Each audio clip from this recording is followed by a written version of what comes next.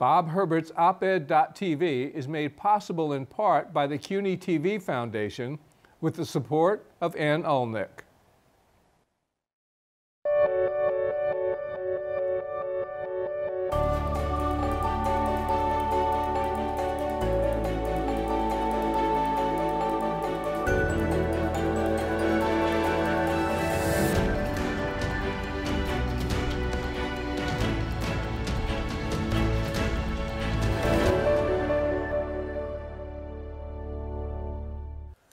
Hi, I'm Bob Herbert. Welcome to op-ed.tv. After a period of relative prosperity, declining crime, and a real boost in the city's spirits, New York is once again struggling. The mayor during most of that prior, more or less benign period was Michael Bloomberg. We're going to take a look back at his administration, the highs, the lows, and the in-betweens with Lynne Weikart, a retired associate professor from Baruch College and the author of a compelling new book titled Mayor Michael Bloomberg, The Limits of Power. Professor, welcome. Thank you so much for coming in. Really appreciate it. This is actually not a biography. It's an in-depth analysis of the Bloomberg years with a heavy emphasis on policy, but also politics is involved. During his three terms, and it's packed with a lot of stuff. I mean, we've got a lot to cover. So. And let's start off with something that I think people don't necessarily associate with Michael Bloomberg, and that is that early in his tenure, he was quite a healer in this town. Can you talk about that a little bit? Yeah, Bloomberg is was a fascinating mayor. He was really very able at the beginning of his administration, and in many ways you could say that his first term was his best term. Bringing people together. We were coming off of the Giuliani administration, and Giuliani was a fairly hateful person, and he created a great deal of animosity between him and black people, and that went away with Bloomberg. Bloomberg, at first, in his first term, Bloomberg was very good at saying to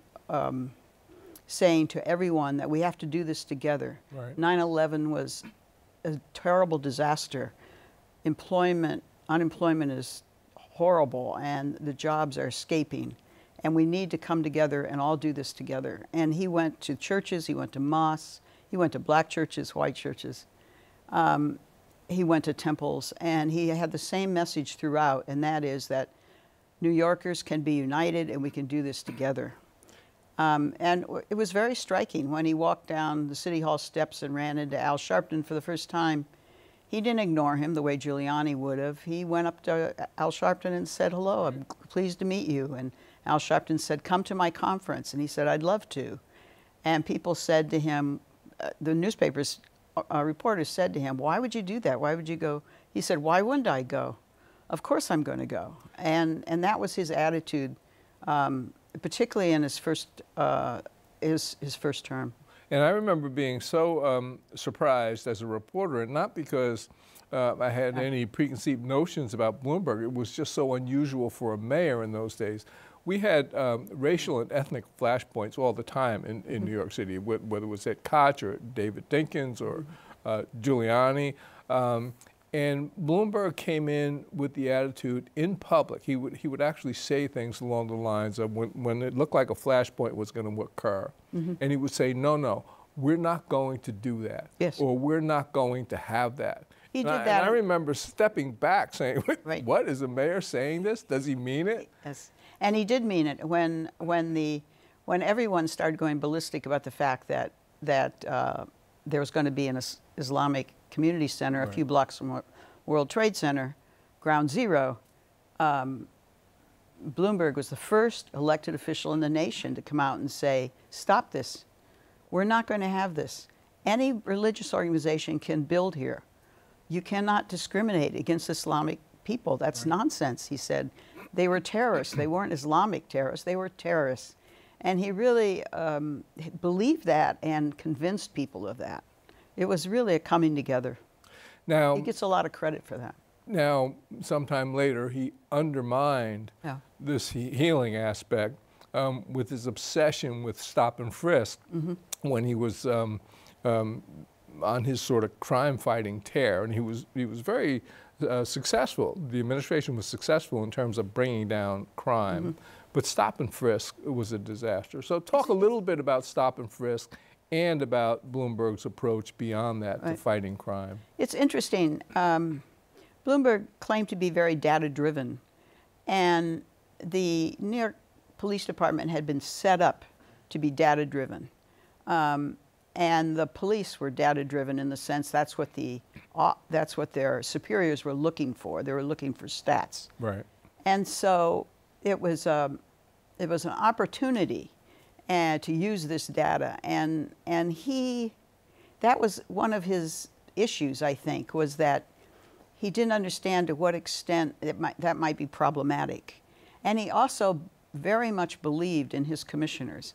He supported his commissioners. He would say to them constantly, he would say to others constantly, I support my people. They go out there and they do good things, and I will support them.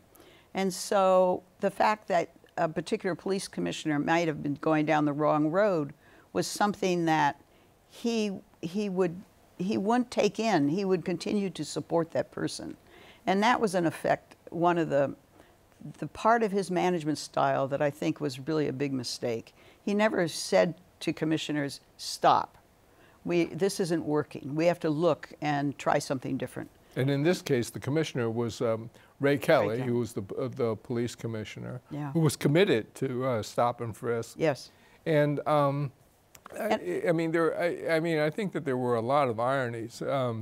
It was proved after stop and frisk was ruled unconstitutional. Yes. Crime continued to go down even when the police pulled back from stop and frisk. Yes. And of course, Bloomberg subsequently, after he was mayor, apologized for stop and frisk. He did apologize. I must say that crime was going down around the nation about that time. Right.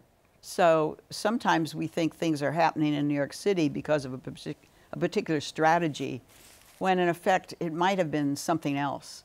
We don't know what it was, but we do know that it went down around the country. Right. And they weren't necessarily doing stop and frisk in other cities.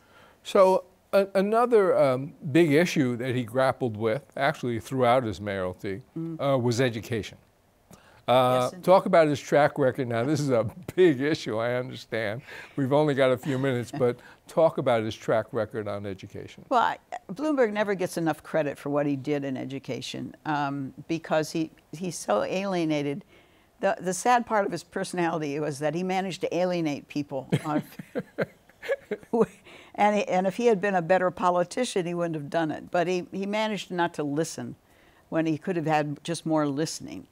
But what he was doing was trying to break down the centralization. Unfortunately, he named Joe Klein, who was an antitrust litigator.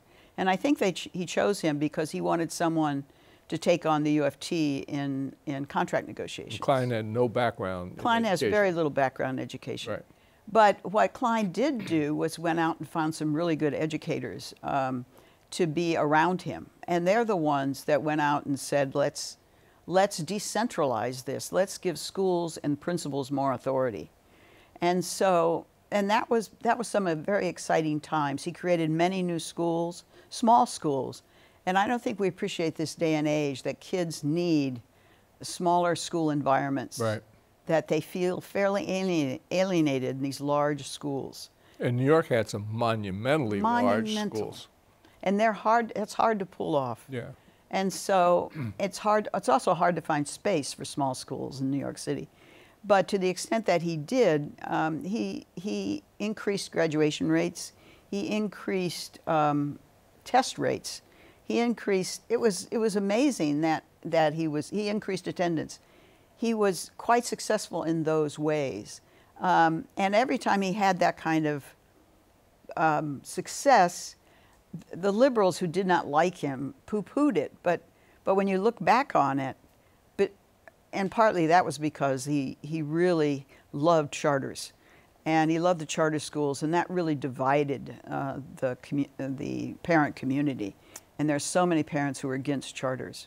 But those issues were complicated, and they're very complicated. And I agree with you. He had some successes there, but on some of the smaller schools, He put the smaller schools inside other schools Yeah. where they competed for space, Yes. and then showered the smaller schools with resources, Right. and left other kids with fewer resources. And they played fast and loose with the way they graded these tests and with the test scores and Well, stuff but I like would that. suggest to I mean, you they that basically they always did that. Well, maybe they did, but you know, it takes some of the sheen off of the graduation rates and some other improvements when you find out that the bar was to some extent lowered. My point is that it was complicated. It wasn't. He did do some good things, and probably you'd be a much better judge than I would be. Probably the school system was better off post Bloomberg than it was. Well, your enrollment increased. Some parents who weren't complaining that they wasn't listening to him were far happier with their situation. They had smaller schools. Their students were doing well. But I wouldn't take away from those statistics. I think those statistics are quite valuable. I remember one of the things he did that was great was that he linked high schools to higher education. And he created career and training programs. And to those of you who are over 40, that means he created more vocational schools. And what he did is he wanted kids to get real skills. And he went from like 12 career and training programs to like 42 or 46. It was a phenomenal. Right. And those are still going on, and they're quite successful. What's so wonderful about Bloomberg was that he was very interested in young people, and he showed that time and time again. And this is one of the ways he showed it. I was going to talk about this later, but we might as well bring it up now. Bloomberg's role in promoting the technology sector in New York City. What was so wonderful about that is he knew that we shouldn't be just focused on the financial sector. We should be focused on other sectors that made sense for New York City, and technology is one. We've got the technology already. We've got people here that are phenomenal with it, so why not build on that? And so outside of Silicon Valley and Boston, we're like the third sector now, the third place where you can come and get jobs in technology that are very good. And he linked that to the schools. So to high schools, to community colleges, and direct links into the technology sector. What was so wonderful about that was, it was really amazing, really. He went and created a huge new university in Roosevelt Island. Right. He made sure there was enough funding for what went on with Columbia University and STEM. And he created another place in the Navy Yards in Brooklyn Tech. It was just phenomenal, one after another after another. He continually linked young people to higher education. That meant good jobs. And to him, good jobs means you don't have poverty, you don't have kids who are doing badly in school, you have people who are paying taxes, you have people who are happier and not as angry. The point to him is get people jobs. Another stumbling block for Bloomberg was homelessness, but like the other issues, again, it's complicated because homelessness is linked to housing, and he had a mixed record on housing. So talk a little bit about housing and homelessness. Homelessness, the increase in homelessness was the greatest increase in New York City since the Depression. Yeah. So it was an enormous problem. On the other hand, he did build some housing. So talk about that. Well, in some ways, he very much failed in housing. And but what's interesting about that is that 40% of our homeless come from evictions. Well, if you want to stop evictions, then you have to change state law. And we did. We changed it in 2019 during the de Blasio administration. Before that, the Democrats didn't have enough control to make those changes in rent control and rent stabilization state laws. But once you made those changes, then evictions just plummeted. So before COVID, now we've got a whole new set of problems. But before COVID, if we had been able to get the state to move, we could have slowed the eviction rate. The other evictions were coming either from rent stabilization or they're coming from NYCHA. And he ignored NYCHA. But NYCHA actually, and this is the part that I think is real limiting in part of the any mayor. NYCHA, New York City Housing Authority, that's really a federal responsibility and even a state responsibility. But the federal government has been withdrawing money from NYCHA for years, and the state has withdrawn all dollars from NYCHA. So I'm leaving the city to cope with the housing authority, 400,000 people, over 100,000 units. It's just mind-boggling, really, that the biggest landlord in the city of New York is the city of New York, and the city of New York has been left its own devices to fix it.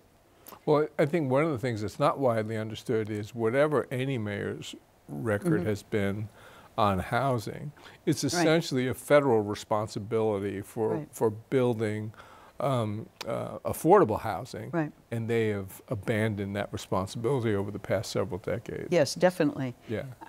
I must say, though, that sometimes he doesn't get credit for what he did do. In terms of homelessness, before he came, it was a mess. Giuliani paid no attention to it whatsoever. So when he got there, he named a really a competent person to run the homeless services. And they immediately started on a strategy of housing first. It didn't matter if you were a drunk or on drugs. Housing is first. We're not going to deny you housing because you have a mental health problem. Housing is first. And that was really celebrated by everyone, that we started off that way.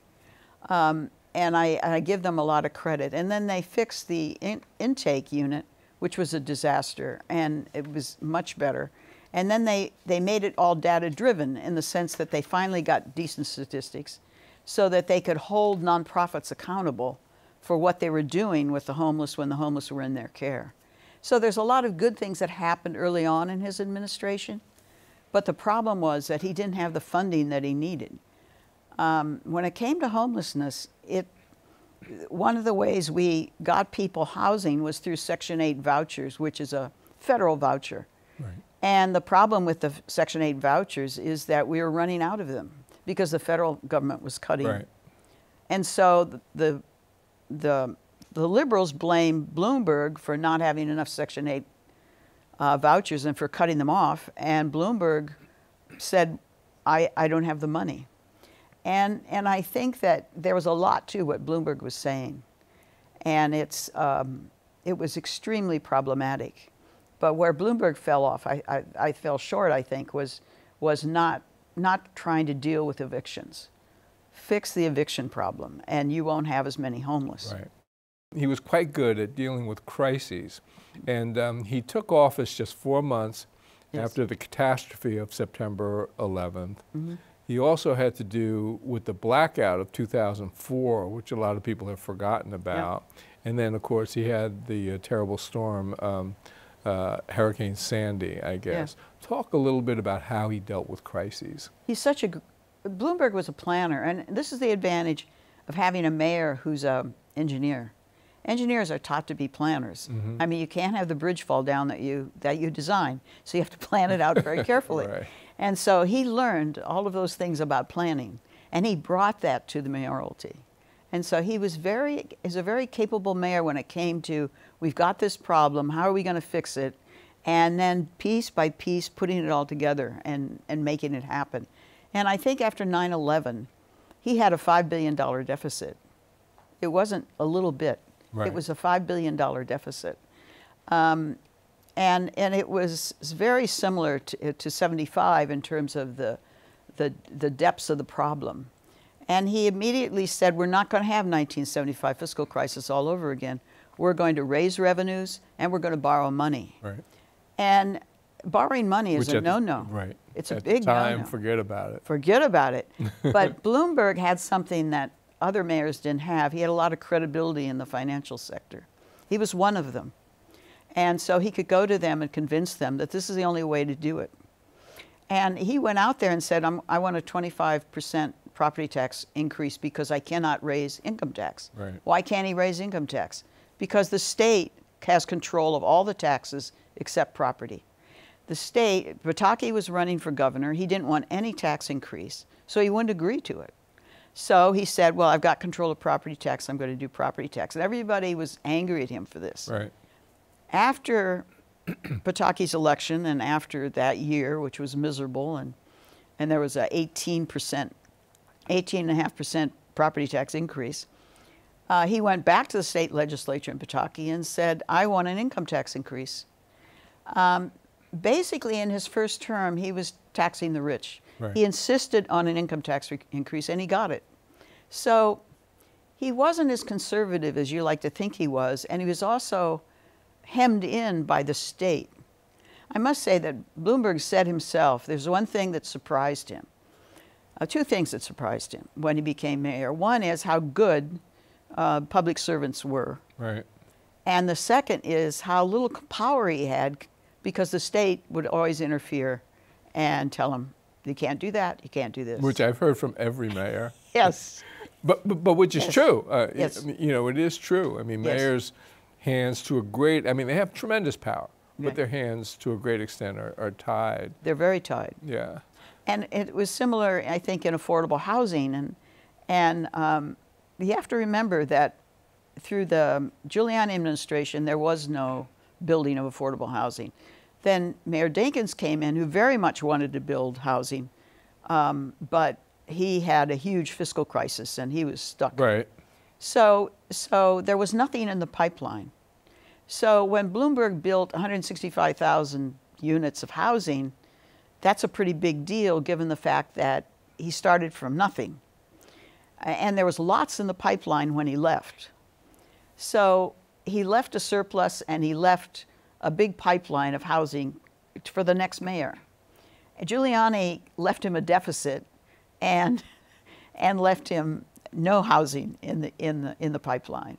So I think that he had to cope with pieces that other mayors didn't have to cope with.